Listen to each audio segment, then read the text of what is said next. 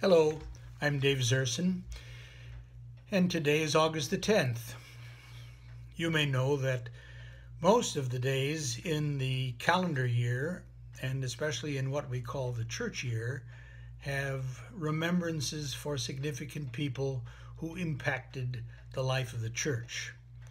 So in this month of August, we can remember and we can learn about, on their day, people like Monica, the mother of St. Augustine. We can remember the three women who brought myrrh and spices to the tomb to anoint Jesus after his burial.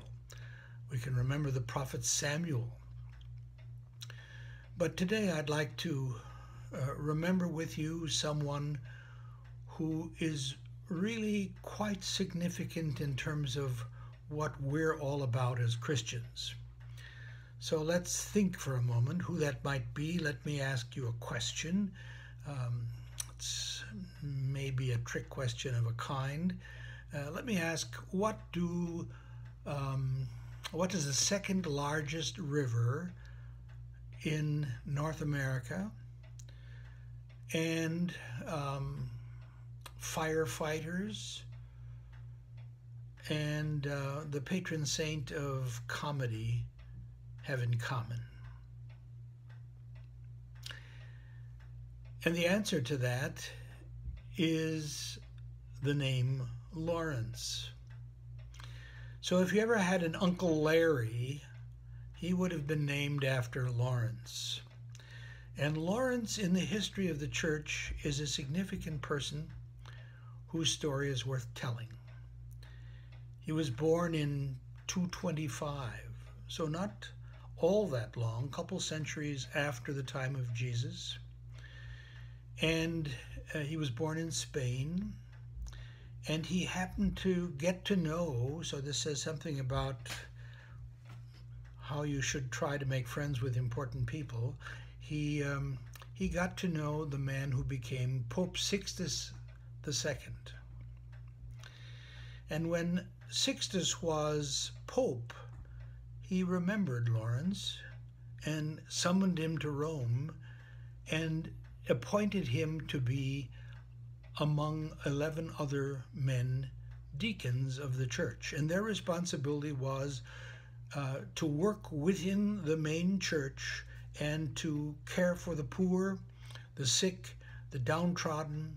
You may remember a passage from the book of Acts where the evangelists are saying, we've got enough to do with preaching the gospel, and we really can't be spending our time waiting on tables.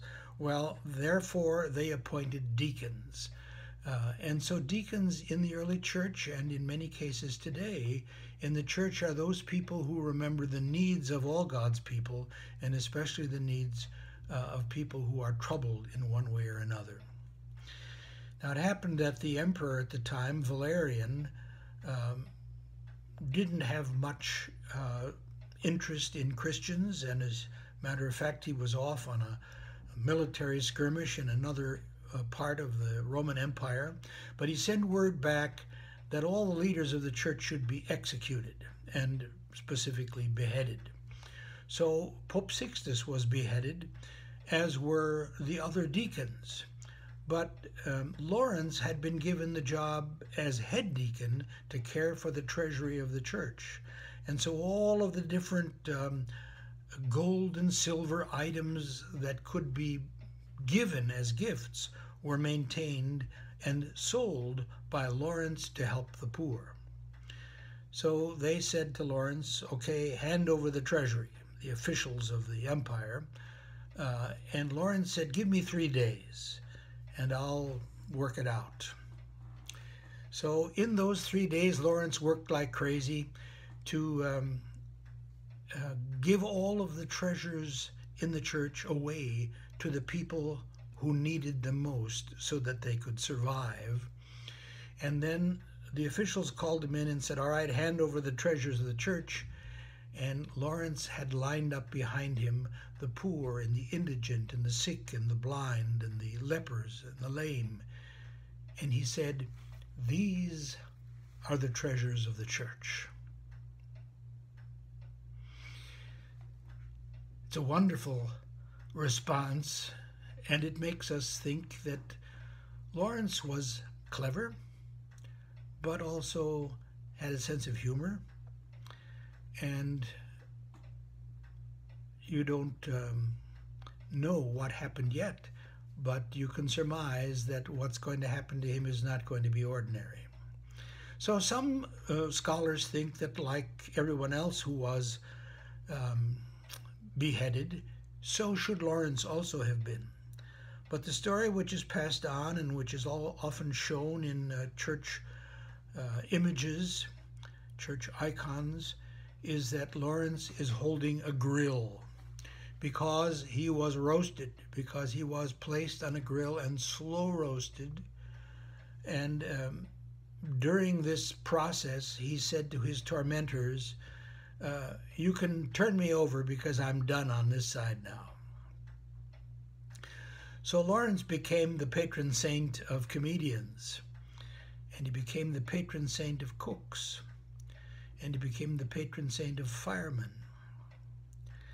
But more importantly for us, Lawrence today is the name of a number of universities, the name of the St. Lawrence Seaway, the second longest river in North America. Perhaps also the reason for your Uncle Larry being given the name that he was given.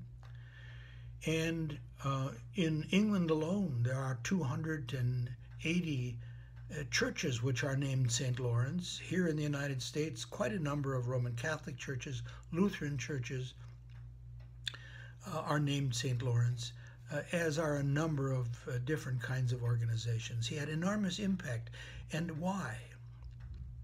Because that statement, these are the treasures of the church, ought to be remembered by us as Christians, because Lawrence captured what we should be about. Lawrence understood that the treasures of the church are not the amount of money that's left in the budget at the end of the year, not the ability of a charity to say, we have billions of dollars to be able to place at the disposal of the needy. Why wasn't it already distributed? Lawrence would have said to each of us, in what way do you seek to be a part of this mission of the church?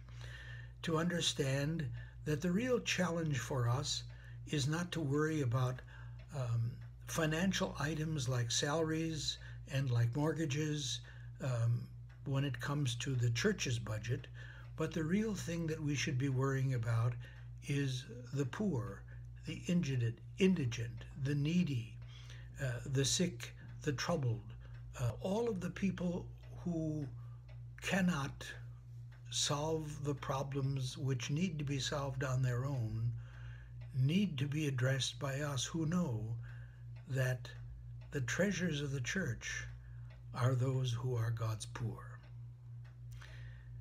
August the 10th is a good day for us to remember what a special insight Lawrence had, and how each one of us can be asking ourselves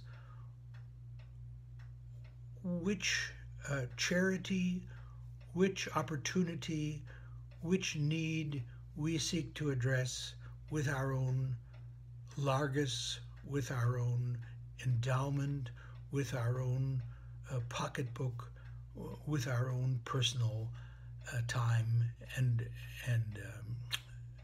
treasure.